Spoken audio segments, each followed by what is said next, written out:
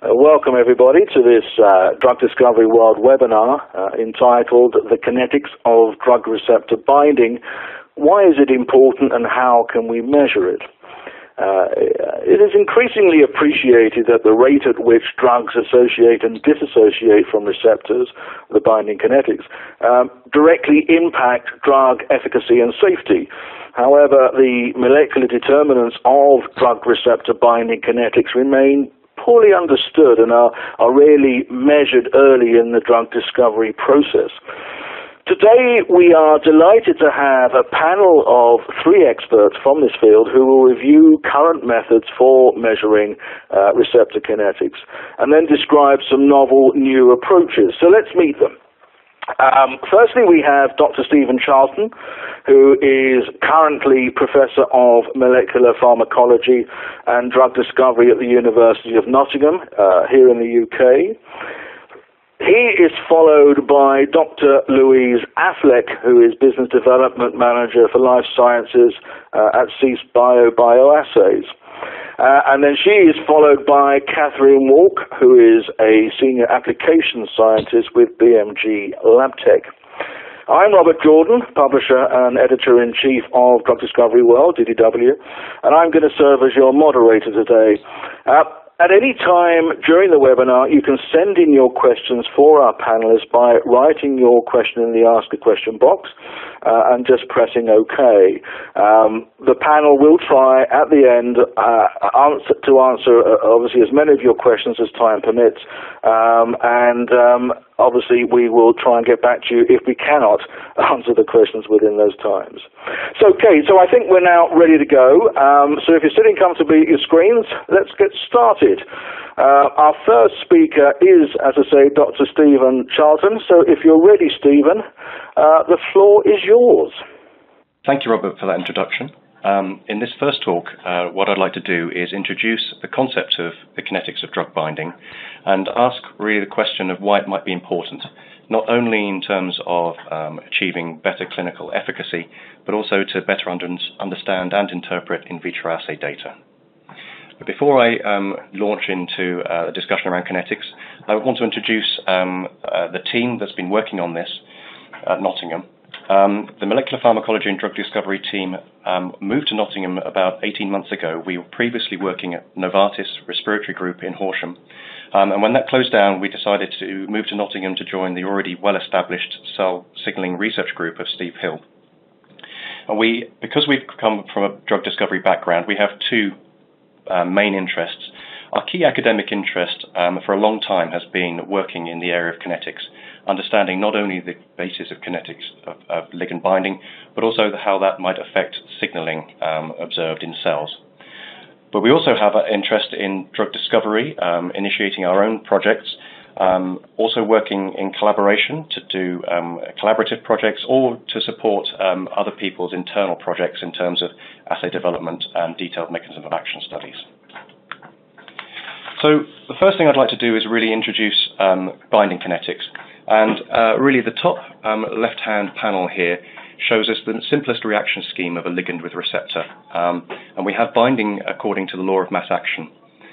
The rate of that ligand and receptor binding is driven by an association rate constant. And that has units both of time but also of concentration, because the association rate is concentration dependent.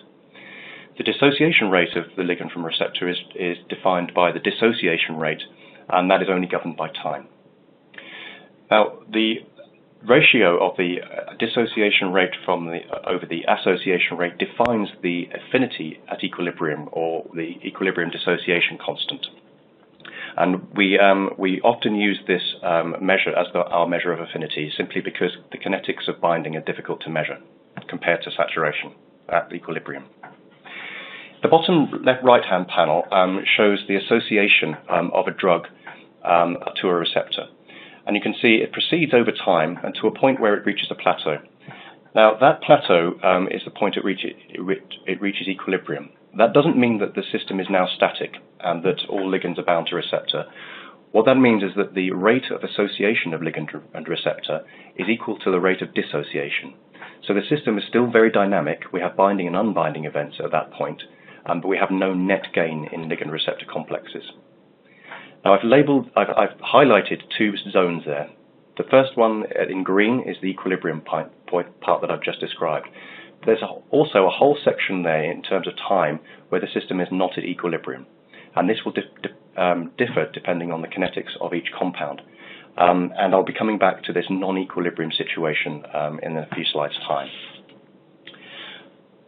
In terms of measuring kinetics, I just wanted to introduce why we might be interested in it in terms of at least clinical benefit. Now, perhaps the best understood or the best well-known benefit is in terms of enhancing duration of action in the clinic. And certainly for receptors, I suppose the biggest example of this for some time has been in the inhaled muscarinic receptor antagonist field for the treatment of chronic obstructive pulmonary disease. There are two molecules here, both from Boehringer Ingelheim. The first generation ipratropium needs to be dosed 4 times a day, but the second generation tiotropium only requires once daily dosing. Now, although the pharmacokinetics are not identical, it was difficult for the team at Boehringer to really define why this was until they radiolabeled those materials and discovered that the dissociation rate from the M3 receptor, which is the target for these molecules, is much, much slower for tiotropium than ipratropium. And indeed, that 34.7 hours could contribute a large component to the once daily duration of action. And since then, I've been working with a colleague in Brussels, Georges Vauquelin, and we've done a series of simulations really looking at the impact of kinetics on duration of action. And certainly, you can extend the duration of action with a slow-off rate beyond the point where the pharmacokinetics means the ligand is essentially disappeared from the system. But the key point is here that this only really has an effect if the residency time outlasts the drug exposure in terms of pharmacokinetics. So if you have a very long pharmacokinetic profile, then off-rate plays no part really in the duration of action there, and that needs to be considered. So that's well established, but something that's probably less well known is the potential benefit for enhanced efficacy. Now, competitive drugs in an equilibrium situation will cause rightward shifts of concentration response curves to agonists with no reduction in the maximal effect in a shield type analysis. So this type of effect is surmountable, and it essentially means that if you put enough agonist into that system, you will always be able to outcompete the antagonist. But if we go back to that point where I described before, where we have non-equilibrium conditions, then this relationship falls down, and the compounds can appear to be irreversible or non-competitive, and this is termed insurmountable. An example of this is below for calcium signaling at the M3 receptor. Now here we have a concentration response curve to methacholine in the dotted black line, and we have that curve in the presence of 10 times Ki concentration of a variety of muscarinic receptor antagonists. Now you can see that all those antagonists shift the curve to the right, but they also cause a reduction in the maximal effect achievable by methacholine. And the degree of reduction there is directly related to the off-rate of those compounds. Now the reason this happens is, particularly in the calcium assay, is that it's a very rapid signaling system. And so between agonist addition and our measurement of our peak calcium response is often just between 2 to 10 seconds. Now in that time frame, if we have a slowly dissociating compound, it hasn't re-equilibrated enough to be fully outcompeted by the agonist. And so a number of those receptors remain blocked, even in the presence of a large concentration of agonist. And this is why we see this insurmountable behavior. Now this can have important consequences in vivo as well. So if we look across at the right-hand panel there, the graph, this is an in vivo experiment now looking at rat bronchoconstriction. We've induced the bronchoconstriction using an IV dose of methacholine, and on the y-axis we're measuring the lung resistance.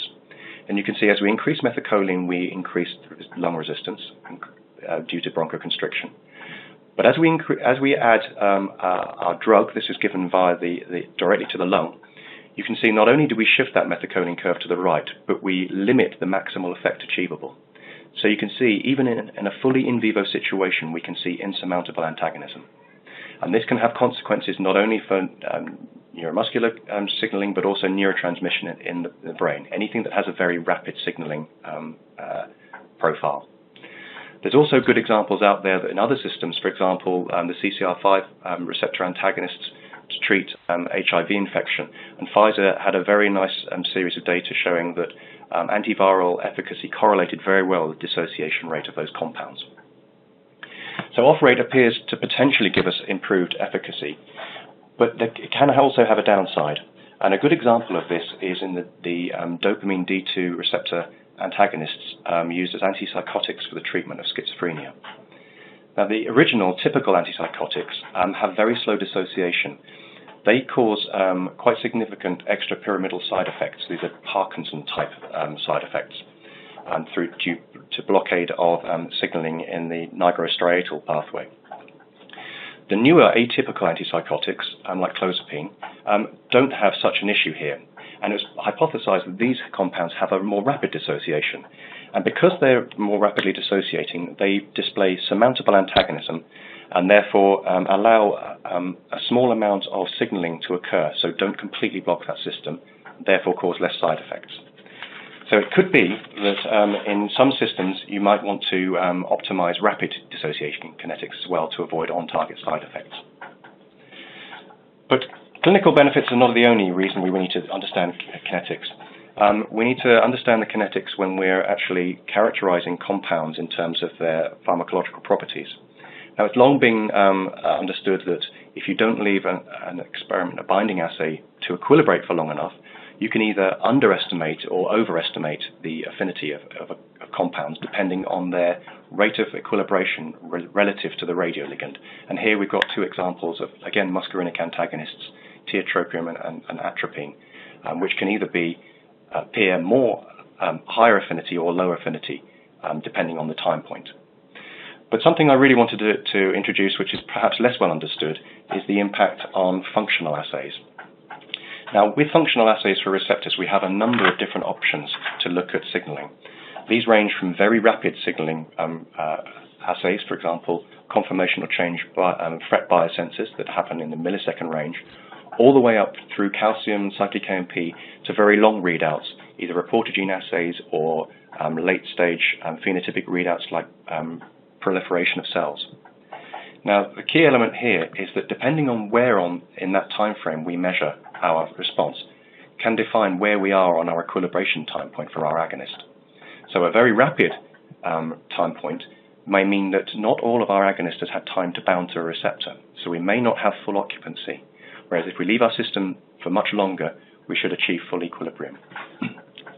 And we've been exploring this functionally for a number of compounds agonists that have slow dissociation rates. The first example here is a compound called C26, developed at Novartis. This is a very slowly dissociating beta-2 adrenoceptor agonist, and you can see in the top left panel how it compares to a number of other clinically relevant compounds. And then we have three different signaling readouts, cyclic AMP, arrest and recruitment, internalization. And you can see that for each of those different signaling systems, that C26 has a slower signaling profile in the early time points than either isoprenaline or adrenaline. But at later stages, it actually appears to be higher efficacy. Now, depending on when we take our reading from, if we didn't, for example, do full kinetic reads, if we took the reading at an early time point, for example, where that green arrow is, you would call C26 a partial agonist compared to adrenaline. If you left the system longer and you looked at the red time point, you might call that agonist a superagonist. So the time point at which you measure these compounds can actually really define whether or not or how you define the efficacy of those compounds. And these data have just been published online now, if you'd like to read the paper in more detail. Another example was with a collaboration, again, that has just been published with Monash University, where we were looking at a series of D2 receptor agonists. And they had a series of lovely data looking at many different signaling pathways across different time points. And we identified that there's a compound, bifeprinox, which has very slow association kinetics. And you can see in the functional readout on the top right there that while ropinirole actually gets less active with time, presumably through desensitization of that response, bifeprinox actually increases its potency with time, so it behaves very differently. And in the bottom left-hand panel, you can see a measure of ligand bias. Now, I don't have time to fully explain how this is done. The paper has been published and it's highlighted below in Nature Communications. But the summary is that if you look at an early time point, this compound, bifeprinox, appears to be biased towards G proteins at the early time point, but then biased towards phospho-ERK and that pathway at later time points. So what this tells us is that if we're trying to characterize compounds, we need to understand their ligand kinetics before we can really start calling compounds bias or really denoting their efficacy. So if kinetics are very important, how do we measure them? Now, in terms of drug discovery and thinking about this, what I've done is put a standard drug discovery scheme here, starting from screening through to hit validation and lead optimization, and then finally on to development. And at the top of that, I've just taken a very broad view of how many compounds might be tested at each of those stages. Now, kinetics traditionally has really only been measured using radiolabeled material, which tends to only be available during late-stage drug discovery, where you have one or two selected compounds. And there the kinetics can be investigated using standard filtration type assays or SPA assays. But that, of course, although you can characterize your clinical compound, it doesn't give you any information on allowing you to develop the kinetics per se as part of the optimization process. The advent and the introduction of surface plasma resonance techniques has really revolutionized our ability to look at more compounds, particularly for soluble proteins such as enzymes. There's still some issues in utilizing this with membrane proteins, and some compound classes also have issues in terms of interacting with the chip. But certainly we can look at hundreds of compounds using this, and I do know some groups who actually run thousands of compounds through these systems, although it takes a huge amount of effort and multiple machines to do that. But what we were really looking for is a method that would fit into this hit validation phase, where we could look at thousands of compounds in kinetic mode. What we wanted to achieve during this assay development was achieve a 384 well-compatible system. We wanted our receptors to be in our native lipid environment, ideally in a membrane, and certainly if we were able to look at in whole cells would be perfect. We wanted a system that was able to have a continuous read detection, so we were able to look at kinetics in a single well. And it was important to us that we had an injector system, because we needed to look at time points very early on after compound addition. And finally, we've done a lot of work previously looking at the influence of temperature on kinetics, so having full temperature control was also important. So really, with all those in mind, what we did is we looked at a variety of different systems out there, and we settled on testing the Sysbio Taglite assay system in conjunction with the BMG Ferrostar, which in our minds fit these requirements. So what I'm going to do now is stop there, and I'll hand over to Louise and then Catherine to talk through these systems, and then afterwards I'll come back and talk about our assay optimization phases. So I'll leave it there and hand over to Louise now. Thank you, Stephen, for that fantastic introduction into the Taglite's receptor ligand binding system. Taglite is a fluorescent cell-based assay format enabling ligand binding kinetics and ligand binding affinity determinations, whereby a G protein receptor is expressed at the cell surface and a SNAP tag is expressed at the N-terminal of the receptor. The terbium is then covalently labelled to the SNAP tag. The ligand to the receptor is then labelled with the acceptor. When the labelled ligand comes in close proximity to the donor molecule, the terbium, a FRET event is generated. Unlabeled test compounds can then compete off any labelled acceptor present, thereby preventing a FRET. Taglite is easy to use, where the labelled cells are plated out And then the unlabeled compound of interest is added, followed by the labeled fluorescent ligand. As mentioned earlier, it's a competition event. So you'll measure a decrease in the FRET signal in the presence of unlabeled compound. The BMG FX reader is an ideal reader to detect the HTRF FRET signal. And Catherine Walk will later describe this in much more detail. So to wrap up, the TagLight system enables ligand binding kinetics due to the no-wash homogeneous assay format. It is a non-radioactive, fluorescent and robust signal is generated. I will now pass on to Catherine Walk at BMG LabTech to describe the Ferrostar FSX in greater detail. So thank you very much, Louise. My name's Catherine Walk and I'm an Applications Manager with BMG LabTech UK. I will be talking today about the Ferrostar FS instrument used by Stephen in his research to date. I'll be covering the standard features of the instrument, but paying particular focus to those that benefit the kinetic TagLight approach. I will also take an opportunity today, though, to also introduce our latest product innovation, the Ferrostar FSX instrument, the new gold standard for HTS. The Ferrostar FSX, for those interested in the kinetic TagLight approach, will offer also advantages over the Ferrostar FS system, so it's worth noting in this presentation. The Ferrostar FS was introduced in 2009 and is now a very well-established solution for medium to high throughput screening, with its design features made to accomplish both high sensitivity and speed for all plate formats up to 3456.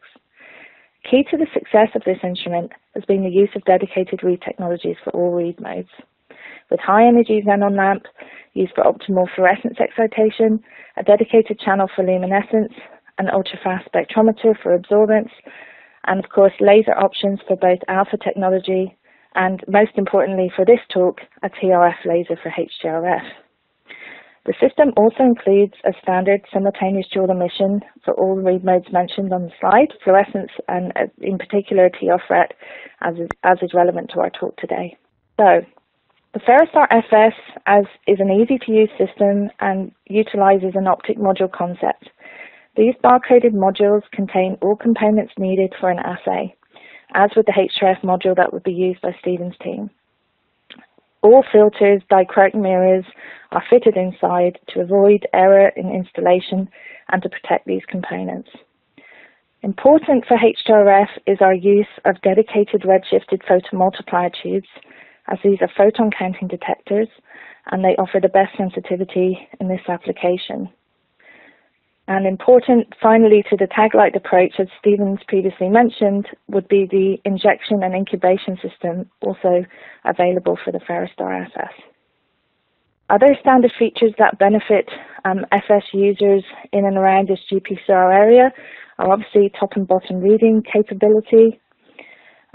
This is controlled within the software, making it possible to read even the cell-based TagLight assay either from top or bottom with no user changes. Bottom read may be employed where using monolayers of cells. The advanced Z height detection, possible from both top and bottom, is not a general feature offered by most HTS units, but it does ensure the best performance in reading in either orientation. Finally, to make this system more ultimately suitable as a screening tool, the instrument includes plate barcode readers capable of reading west, south and east, and also has a stacker option with a continuous loading feature. So now I come to technologies that have maybe additional impact or can help with setting up the kinetic TagLight assay. I've already mentioned the injectors and incubation setup. I can focus a little bit more on the injectors shortly, but we also have high resolution wire scanning as shown in the image at the bottom of the page. And also that's useful for looking at receptor expression levels. And also on the right-hand side, you'll see a decay curve monitoring curve. This is useful if perhaps optimizing timings or looking to improve assay sensitivity. So now I come on to the specifics for HTRF. We offer two light source options for exciting HTRF, a xenon flash lamp and a TRF-RET laser. As you can see from the data shown on the right-hand side produced by Cisbio, the flash lamp and laser both perform well with great Z times for both europium and terbium donors, but the laser that is optimized at 337 nanometers has a little bit of an advantage with terbium-based donors, creating up to 30-35% increase in signal window as seen by the data. More importantly, for the tag light application, the more energy supplied with each flash of the laser as compared to the flash lamp makes it suitable for reducing flash numbers, increasing read or decreasing read times for both 384 and 1536 to achieve the fastest read times. We have real flexibility with our injectors. Users can add changeable volumes from well to well and add volumes as little as 1 microliter, changeable in 0.5 microliter increments. Speed of addition can be regulated by the user to prevent cellular damage, damage to the cell layer. And the most important point is that with the injector system sitting up directly above the well, we can inject and read simultaneously to ensure that we get the fastest dispense and read times over the plate, which is important when trying to sample at a high kinetic rate. Okay, so I mentioned I would come on to talk about the Ferrostar FSX system. We have built on the success of the Ferrostar FS with this platform, and I've looked to re-engineer all of the optical components to gain sensitivity advantages in all of the major read modes. We also have faster read times for TR-FRET with a new faster laser, broader dynamic range and luminescence, and have introduced for alpha technology enhanced performance and also simultaneous dual emission for alphaplex. For time-resolved fluorescence performance, I've previously mentioned that we've introduced a new, faster laser system. The increase in laser speed would make it possible for Stephen to accomplish two possible outcomes. His team could continue to use the existing fast capture speeds, but increase the flash number by 50%, which would result in higher signal counts, or they could continue to read with the same number of laser flashes and expect to see an improved plate read time by up to 33%, as shown by the data on this slide. I have two slides that exemplify this with respect to 384 and 1536 well plates to show you. The red line on the graph shows the drop in read time by using the same number of flashes, and the green line shows the gain in flashes at the same read time for a 384 well plate. We have read time on the y-axis and laser flashes on the x-axis, and also for 1536 as shown here, to give you an idea of the plate read times. Now obviously for Stephen's application, speed is very important. So I would like to finish off with a brief summary. Both the FS and FSX instruments are perfect to handle this rapid read kinetic HRF application. The laser and injectors are both important factors for the accurate determination of on and off rates. And the new Ferrostar FSX, whilst offering general HRF assay performance improvements with its flash lamp, also with the addition of the TRF laser, will give further benefits to the tag light application with respect to speed of reading or higher counts where as needed. Finally then, just to acknowledge our team in Germany and also the Cisbio team that have been helpful in preparing this data. We hope that you will put us to the test as Stephen has, and at this stage I pass over to Stephen for him to show some of the data that has been created using the tag light and the Ferrostar system. Thank you. Well, thank you very much, Catherine. I'm going to finish now by talking about an assay development utilizing both Cisbio and Ferrostar to get a kinetic association assay using HTRF. So really to refresh what our requirements were, again, I've talked this through already, but we really wanted something that had a continuous read in a 384 well format. The systems, as I said before, we're utilizing Tag Light and Ferrostar. What I want to highlight on this slide is that we utilize the beta-2 adrenoceptor as our model system, and the tracer ligand that we have is a fluorescently labeled propranolol. Now, the first thing that we needed to achieve is the fastest read time possible. Now, the reason we need this speed is because the way we're formatting this assay is to add our reagents into a well and start and take a read immediately then. Then what we do is move to the second well, add our reagent and read. And we need to do that to as many wells as possible before we then go back to the first well again and take the second read on that first well and then move back over that line. So we're rereading a number of wells at any one time. Now, the faster we can read each one of those wells defines either the number of wells we can read in one plate, or the time difference between each reading for each well. So for very rapidly equilibrating compounds, we might need very short time reads to enable to fully fit our kinetics accurately. So the first thing we wanted to do is understand how we were going to excite our donor. And we had two options with the Ferrostar, either laser or lamp excitation. What I've got here on the two top panels are a saturation curve to our fluorescently labeled propranolol, either using the laser or the lamp. And this is the emission at 665 nanometers. And what we have here in the different curves is different numbers of flashes of either the laser or the lamp. Now you can see immediately that the laser is higher power, higher emission, and we get a much higher signal with far fewer flashes. If you ratio those numbers, they come out very similar, as you would expect.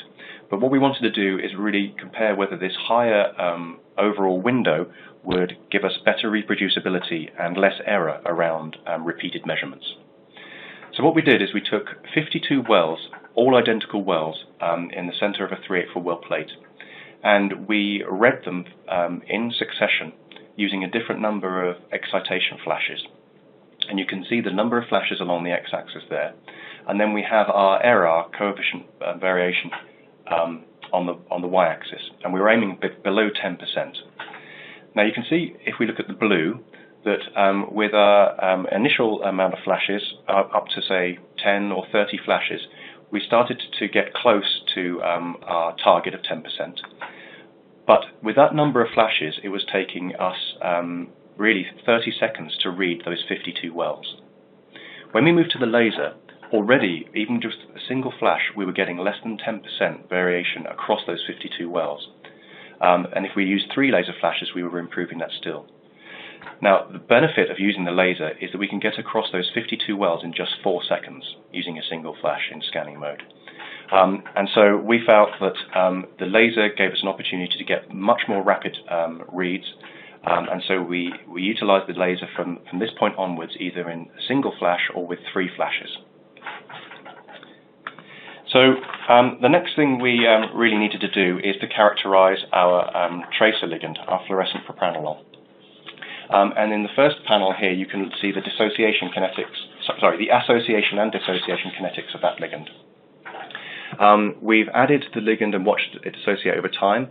And then at about 25 minutes, we've added our a large concentration of competing compound, and we can see the dissociation phase.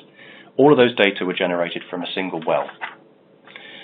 The second panel looks at the association of different concentrations of propranolol. And this shows that the association rate is concentration dependent. And we can globally fit those data to a model of association to generate K on and K off. And you can see that the numbers are fairly similar across both. But again, from that right-hand panel, we only have 4 wells from a 384 well plate generating all those data. But what we really wanted to do is to really measure the kinetics of unlabeled compounds. And to do that, we employ a competition association assay format. Now, this was first really described, at least in theoretical terms, by Matulsky and Mahan in 1984. And it involves addition of both the tracer and unlabeled test compound to the receptor preparation at the same time. And then the association of the tracer is monitored, and the association rate of the tracer will change in the presence of an unlabeled competitor. What we're able to do then is use this mathematical model that they described to fix a variety of parameters that we've already fixed in our experiment. For example, concentration of ligands. We know our association and dissociation rate of our tracer. And if we fix all of that, we can then globally fit our association rate and dissociation rate for our unlabeled compound.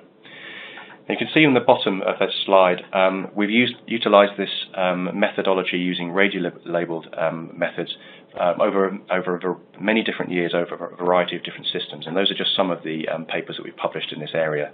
And you can go and learn a little bit more detail around this methodology.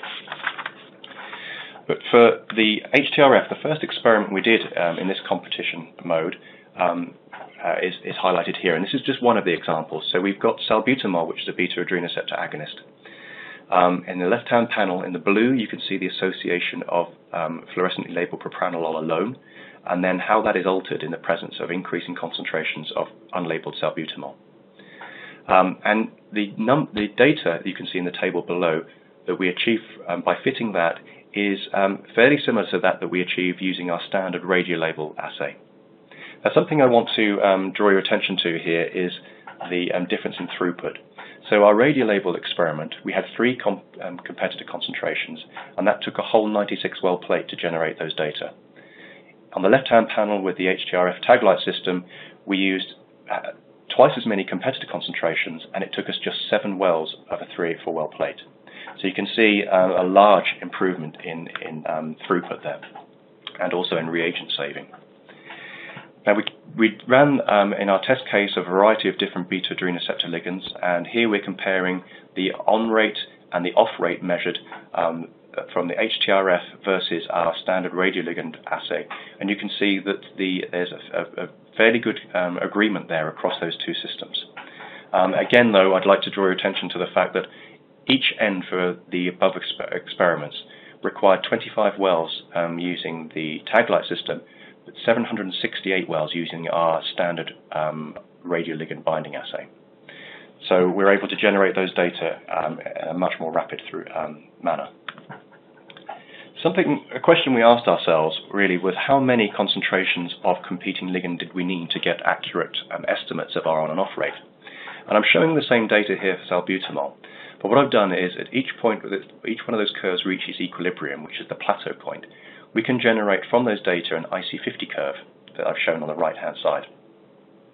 Now what we did is we globally fitted all those data, as I've shown you before, and then we just globally fitted the control curve, but just the single concentration of salbutamol, which is the lowest concentration we tested.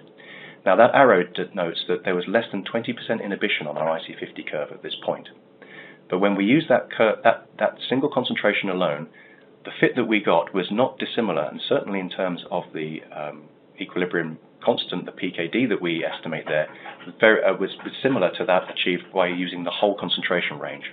And this is perhaps our first signal that we might not need to run a large number of concentrations, and we might be able to generate on rate, off rate, and equilibrium dissociation constant values from single competitor concentrations. So that was really our first foray into this system. That was our test case. We then went on to really apply it to something that we were really interested in. And this goes back to our question around the D2 dopamine receptor field.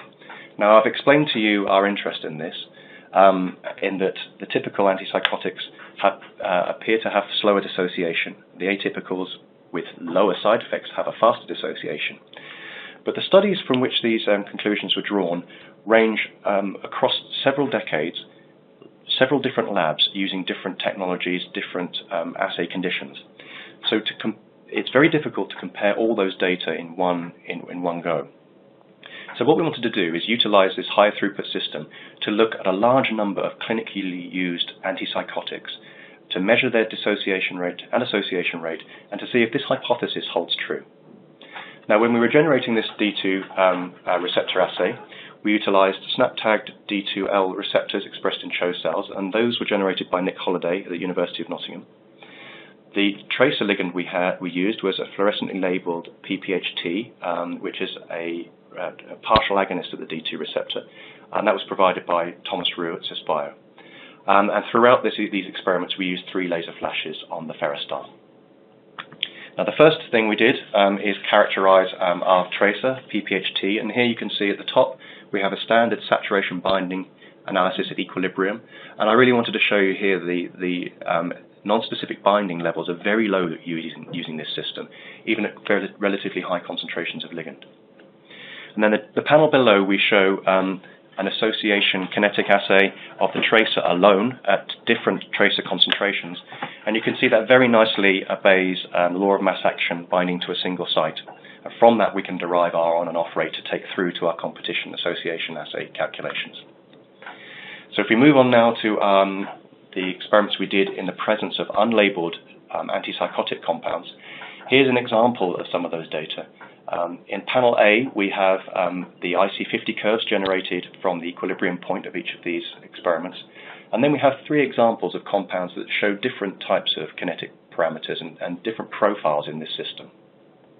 And from this, we were able to generate the on and off rates for these compounds and really correlate them with the affinity constant, but also to look at whether or not they were related in terms of their side effect profiles. So in this top panel here shows the on rate on the left-hand side and the off rate correlated to the equilibrium affinity constant. And an interesting observation is that for the atypical antipsychotics, the on rate appears to be quite well correlated to their affinity. But for the typicals, that's not the case. For the typicals, it's the off rate that appears to be driving their affinity. So that's an interesting potential distinguishing feature. But the real question as to whether or not the typical compounds have a slower off rate and therefore generate a more profound blockade of that system and therefore generate extrapyramidal side effects, when we looked at that question, we found that although some of those typical compounds had very slow dissociation rates in the green, there was a significant overlap with the atypical.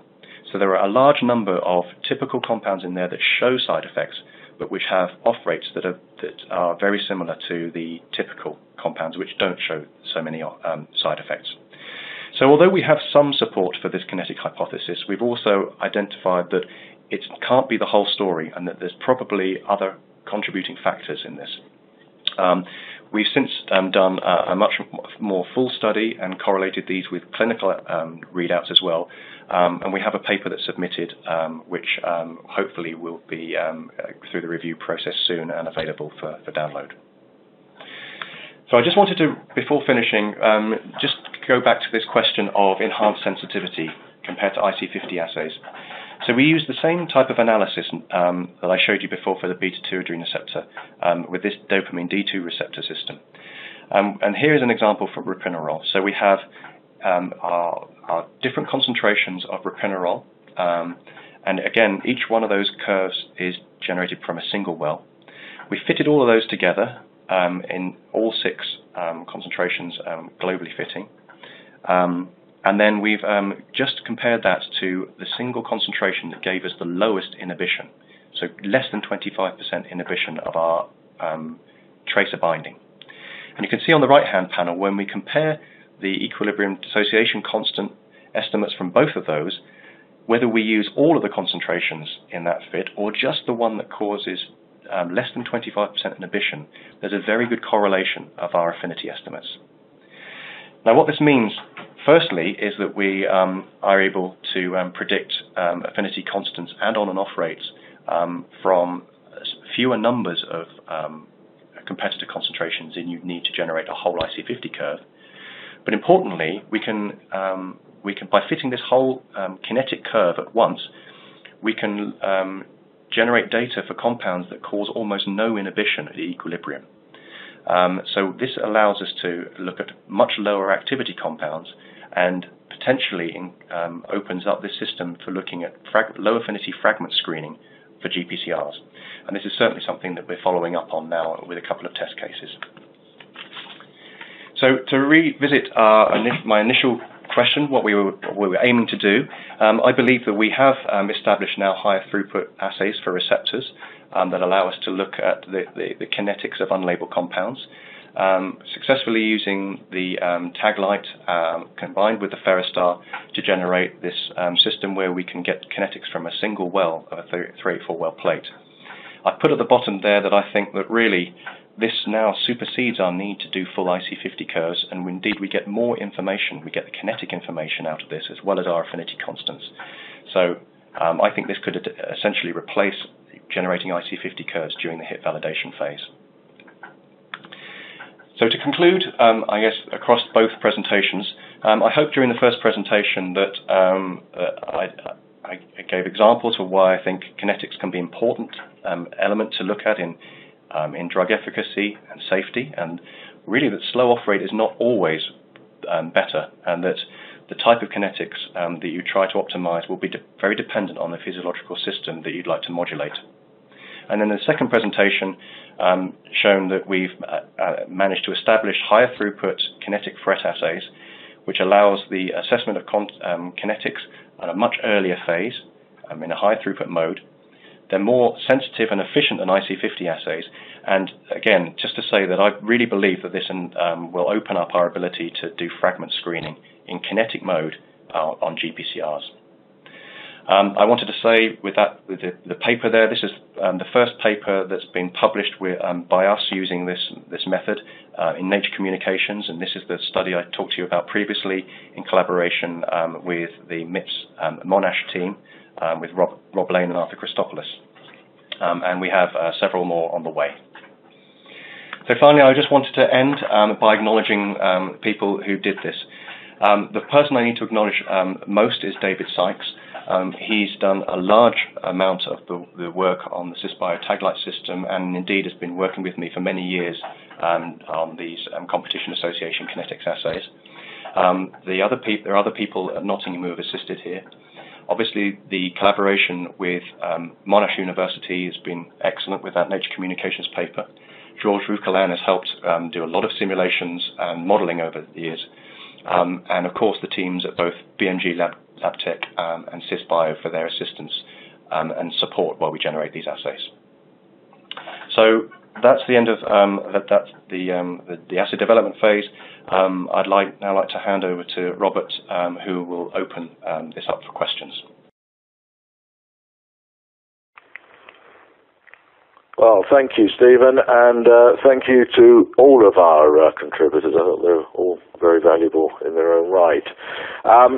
Okay, we now have actually plenty of questions, but before we start our Q&A session, I'd just like to let everybody know that this webinar will be stored on the Drug Discovery World website, and it will be free, available on demand. So the site will be www.ddw-online.com. Give us a few days to get it up there, but it will be up hopefully sometime next week. Let's go to our questions, and I think the first one we are going to ask is from Benoit Fouchac. I hope I pronounced that properly, from Eurofins Pharma Discovery. And he's asking, and probably this is to you, Stephen, what is the influence of the tracer's affinity on the kinetics, and what is maximum ratio of affinities, i.e. tracer versus competitor, that is acceptable? Right, okay, thank you very much. So I think that this was one of several questions asking a similar comparison between the kinetics of tracer and competitor. The kinetics of the tracer certainly affects the accuracy of your kinetic estimates that you get from this type of analysis. We find that if you have a very slowly dissociating tracer, then accurately ascribing kinetics for very rapid competitors is very difficult, and there is a point by which you cannot distinguish the kinetics anymore. So we've actually spent some time trialing different tracers to look at their kinetics versus compounds with different affinity. We're actually at the moment in the process of finishing a paper describing this using both simulation data and also experimental data that we've used around the dopamine D2 system. So that will be out there. I don't think it's as simple as to give a simple ratio of affinities right now, but I think that certainly if you look at some of the simulations that will be in that paper soon, then that will give an indication of the type of ranges that we'll be looking at. Good. Thank you, Stephen. This one is from Ying-Kai Wang from Bristol Myers Squibb, BMS. Probably directed towards you, Kath. How does the Ferrostar reader compare with PerkinElmer's Envision or Viewlux?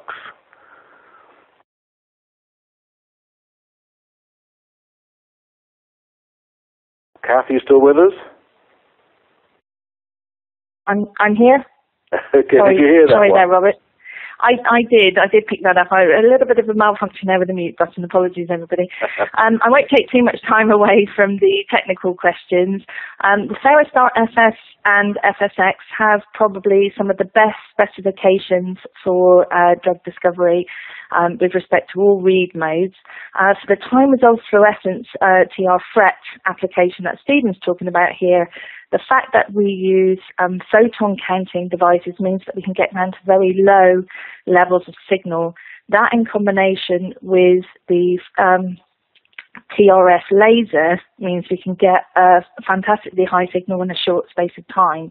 So in comparison to the Envision that uses a standard integrated photomultiplier tube or the Viewlux system, we should be able to see hits that perhaps those systems wouldn't be able to see, and we certainly for this application should be able to achieve a very high signal in a very rapid read time. So have a look at the specifications. Please contact us if you want more information on the Ferrostar or would even like to try one in your lab. We'd be happy to help. All right, excellent. So this one, Michael Bradley, Cyrus Pharmaceuticals.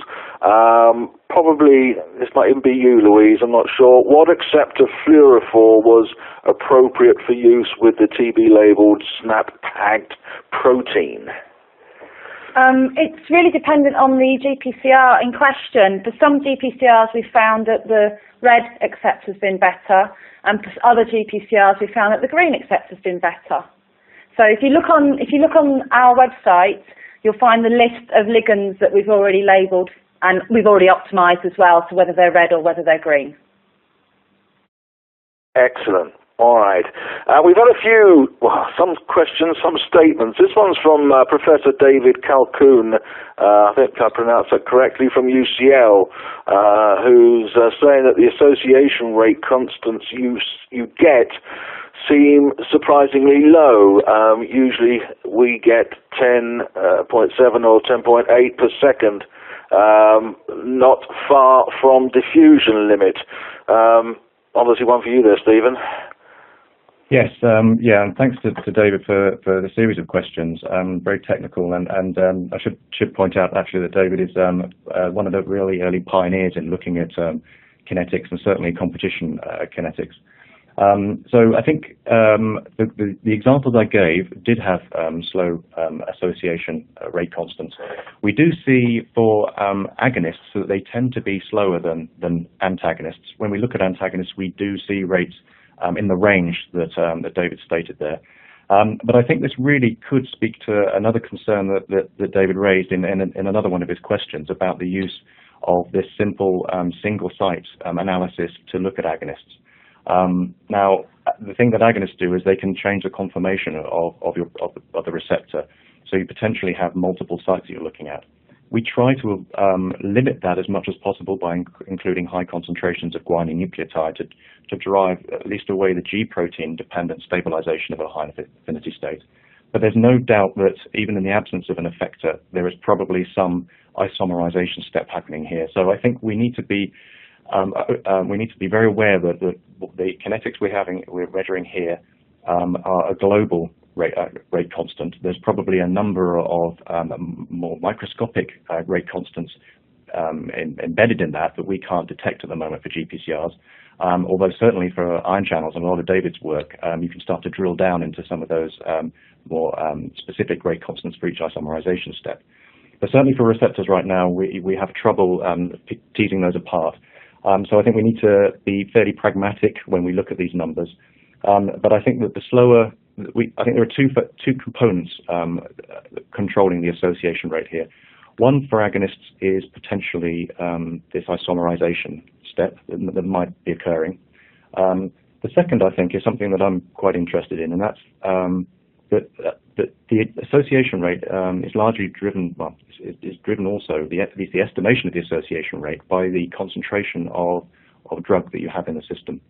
Now, we assume that the concentration of drug that the receptor sees is identical to that that's added into the well, into bulk aqueous phase. But some work we've been doing recently using fluorescently labeled compounds and fluorescence correlation spectroscopy methods has shown that the concentration actually close to the receptor itself within the membrane region or just above the membrane can be very different to that in bulk aqueous. So I believe that when we're measuring these rate constants, there is a component of non-specific local concentration of compound that's largely driven by the physicochemical properties of that compound. So I think we need to be careful when we're interpreting association rate constants. So that was a very good question, and I think that what it shows is that certainly for GPCRs we're not there yet, and we've got a little way to go before we can fully tease out all these microscopic constants. Excellent. Thank you, Stephen. And Stephen, can you help Kirsty Bennett out from Heptares Therapeutics? She's finding at the higher red agonist concentrations binding is higher at very early time points compared to later time points. Can you explain why this might be? I'm afraid I can't. We have done red agonist binding, and we don't see that. So I think, Kirsty, the best bet there is to maybe just send me over some data, or just maybe give me a call, and maybe we can talk about your specific question there. It would be easier for me to see the data to answer that. Good. All right. I'll leave you to sort that out between you.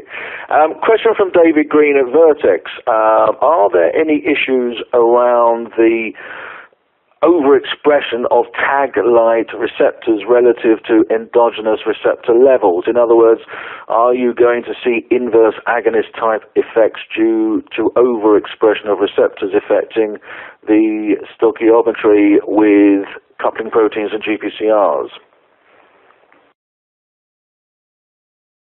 Are you directing that to me again? I've no idea. I think probably yes. I think it probably is that for you, that one, Stephen. Okay, that's there are a fair few points in there. I think that in terms of just the simple overexpression question, the good thing about these time-resolved FRET systems is that it's a very specific effect. So we're only looking at binding activity to a tagged receptor. Now, if you have a lot of other receptor in there, it could complicate issues in terms of potentially depleting high affinity tracers. So if you get a lot of binding to endogenous ligands, you may reduce the overall concentration of ligand available to bind your tag-like receptors. But also, I suppose, if we're thinking about what we spoke about before with agonist binding and maybe a dependency on effector proteins, then I'm sure, of course, that if you have two receptors competing for the same effector, you may have a competition issue there. I think we simply don't know enough. I think the only real way we've looked at this at the moment is looking at G protein dependent high affinity binding with agonists that I described earlier. Although there are now examples of arrestin dependent stabilization of particular receptor states as well. These are all very good questions that I just don't think are well understood in the field yet. And I think that there are other systems. There are people using Brett systems where they're using, rather than these two fluorescently ligands, they're using a luciferase to measure out and looking at receptor and effector coupling as well. So those systems in combination perhaps with these FRET binding assays, we might get close to that, but I don't think there's one straightforward answer for that question at the moment. Okay. All right. Look, Stephen, Louise, Kath, thank you for those answers. Ladies and gentlemen, unfortunately, we are about to run out of time.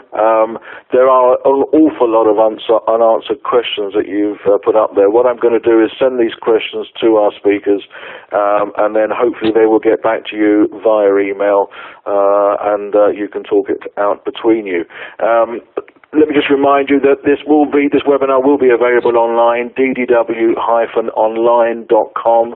I'm free on demand. Give us a few days to get it up there, and we will be away. I just thank you, the attendees, for obviously attending, and hope you'll join us again for another DDW webinar. And thanks once again to our speakers and our sponsors, Cease Bio and BMG LabTech. Thank you very much, and goodbye.